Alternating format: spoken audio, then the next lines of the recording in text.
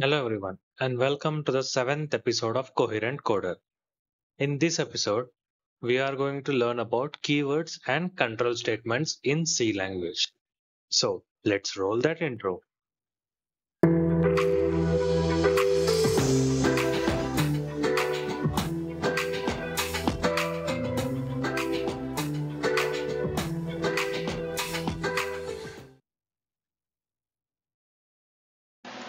In C language, we have something called as keywords.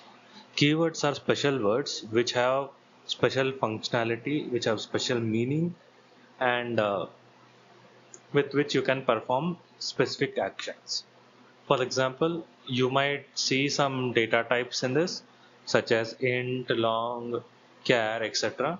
So these are also called as keywords, and if you remember, these allow you to declare variables which hold a specific type of data, right?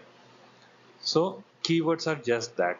In C language, we have 32 keywords, and these keywords are special because you cannot name a variable with the same name as the keyword. For example, you cannot say int auto because it will think that when you say auto, you mean the auto keyword and not the variable name auto. Okay, so this is one reason why you need to know all the keywords, but this is not mandatory as most compilers nowadays have uh, autocorrect functionalities which will immediately tell you where the issue is. Okay, so you just need to understand what keywords are, but you do not need to learn each and every keyword out of this. Okay, so now let's move on to control statements. So you can think of control statements as statements which allow you to control the flow of a program. So if you know, whenever a compiler executes a program, it always goes from top to bottom, right? You cannot make it jump wherever you want normally.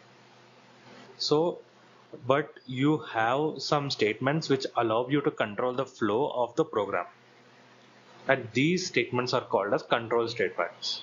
These statements either allow you to go back to a specific point, or they allow you to skip a particular code.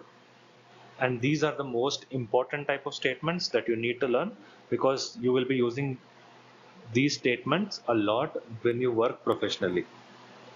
Okay, so under control statements, we have multiple different statements.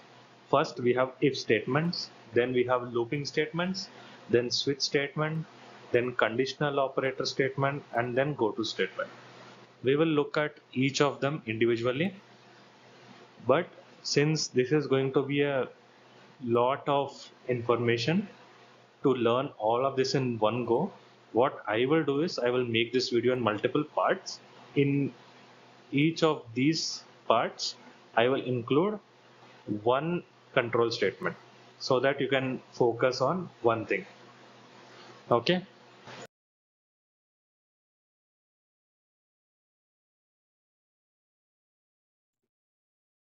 Thank you everyone for watching this video. I hope you understood everything that I taught you in this video. If you have any questions, then please post it in the comments and I will surely reply you. Thank you and happy coding.